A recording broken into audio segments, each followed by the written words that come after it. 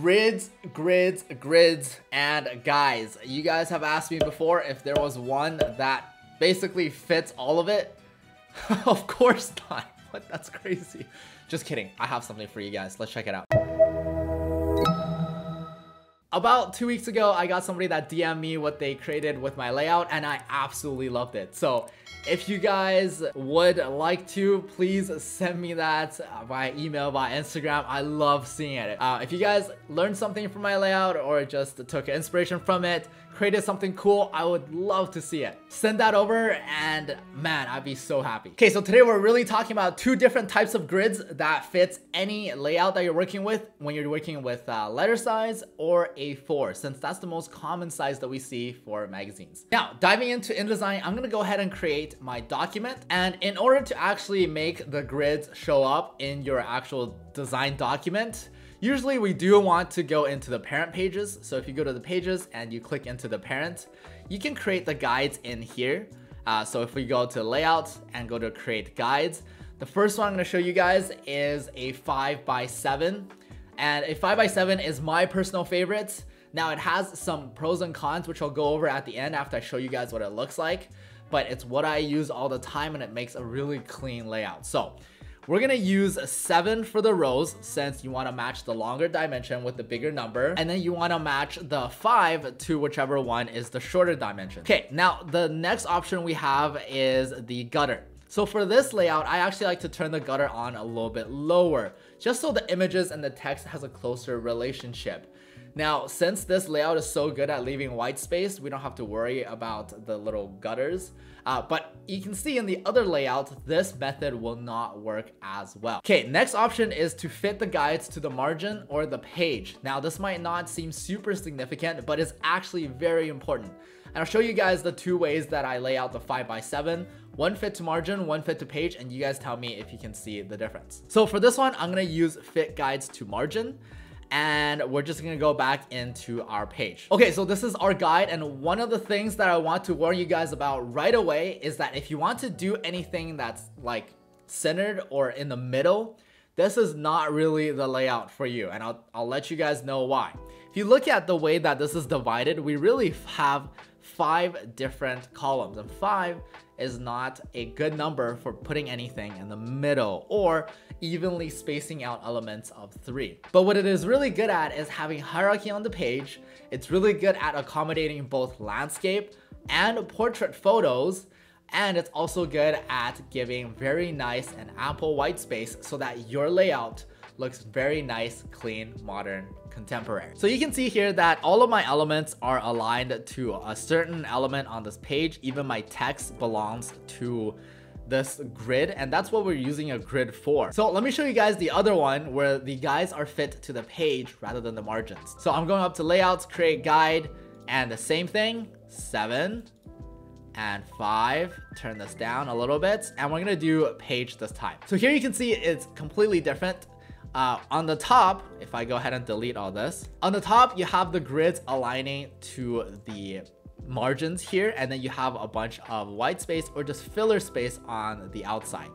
That's completely different on this layout where the grid goes completely out and onto the page itself. Okay, to show you guys the minor differences between these two, I'm just gonna copy this entire layout all the way down here, and I'm gonna paste everything in place. So you might not see anything that is very different, but when I start adjusting these elements, you're gonna see that the bigger images will turn bigger, the smaller images will turn smaller, and everything just has a little bit more room and everything just seems a little bit more prominent on the page. I'll show you guys what I mean. So take a mental note of what you see right here, and then I'm gonna go ahead and adjust everything to align with the grid.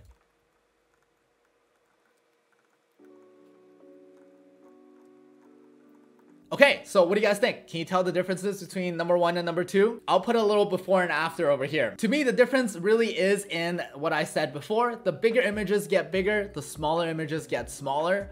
What I do think this really is good for, this type of grid, is if you want to do any type of full bleed images, because the grids balance itself out on the page to the actual page itself rather than just the margin. So you can see here, if I drag everything out all the way out onto my bleed mark, it actually has a pretty nice organizing principle that makes it fit really well to the entire page rather than just the margins. So if you are doing a lot of different full bleed images and full bleed pages, this might be the one that is right for you rather than having it to the margins. Now, although I said that this grid will fit basically everything, there are still some times where you might need to break the grid. And I'll show you guys an example. So let's say that my composition is working really well. I don't have another picture right here. I want to put in some text.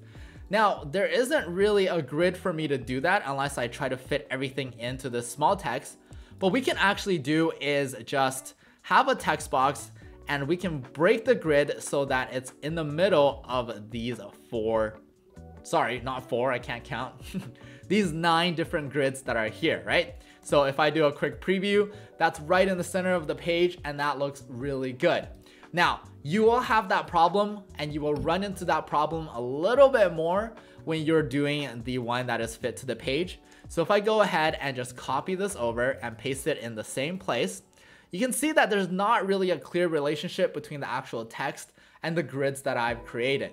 So sometimes when you're breaking the grid, which it'll probably happen a lot more than you think, this one is not as intuitive and might not make a lot of sense as compared to the one before. So all 4 of these are going to be on my website, so you can see which one you like before you actually go in and create the guides.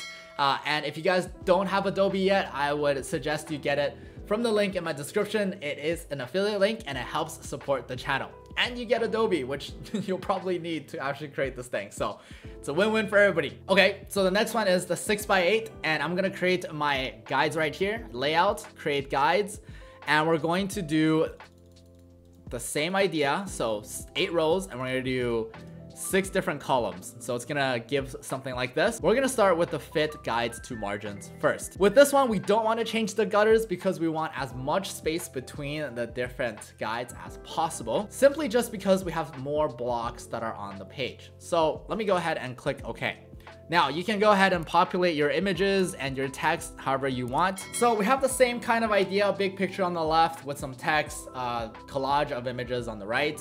Now you can see that this one is a lot more orderly, if you will. There's a lot less of direct hierarchy that's going on the page, but everything looks very neat, very organized, just like the other ones. We have the nice margins or the gutters between the images to delineate between them. And so this really is one that I would use if you want to have a colonnade of images like I have on the top here. Or if you just want to lay images out in a series, right? We can have images in a series like this. So if you want to have these images in a grid, you want some order and everything, you want them to all look like one piece but separated, then the 6x8 is probably the best bet for you. And similar with the other one, if you use this and you align it to the outside of the page, then it's probably a good idea to use that for things like full bleed images. Let me show you guys what happens if I drag this out when it's not aligned to the outside of the page, but rather the margins. And I'll show you guys what happens when you actually have it aligned to the outside of the page. You can see that if I simply drag my images out, one of them, the middle one, will end up being a lot smaller than the 2 on the either side. If that's what you're trying to go for, then that's perfect. But usually that's not what people are trying to go for. Now, if I go ahead and duplicate this spread, and I'm going to just create my guides. Same thing, we're gonna do 8x6, and we're gonna align this to the page, and I'm just gonna remove the existing ruler there. And then I'll adjust everything so that it fits on the page.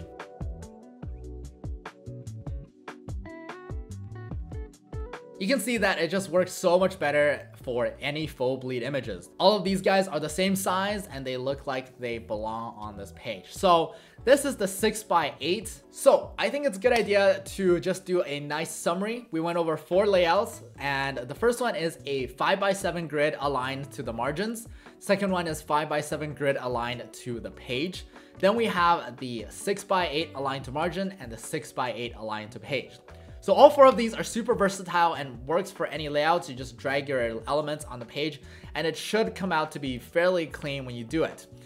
But my favorite is personally the 5x7 aligned to the margins, and that's just because it produces a overall clean look. It has a nice hierarchy structure to it, And the lack of a balance on the page is something that I prefer when I create images. Now, remember, the main thing between aligning to the margins and aligning to the page is that when you align to the page, it makes it a lot easier to do these full bleed images. So if you're trying to do any full bleed or giant image layouts, it might be good for you to use the full bleed layouts, especially if you have multiple full bleed images on the same page. So if you do need a comparison, I put these up on my website. You can take a look side by side to see which one you like before proceeding with any one of these.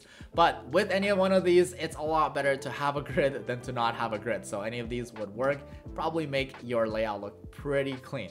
Now, with that said, that's all I have for you guys for today. If you guys like this, make sure you like, subscribe, and share with your friends. And let me know which one was your favorite. With that said, I'll see you guys in the next one. Bye-bye.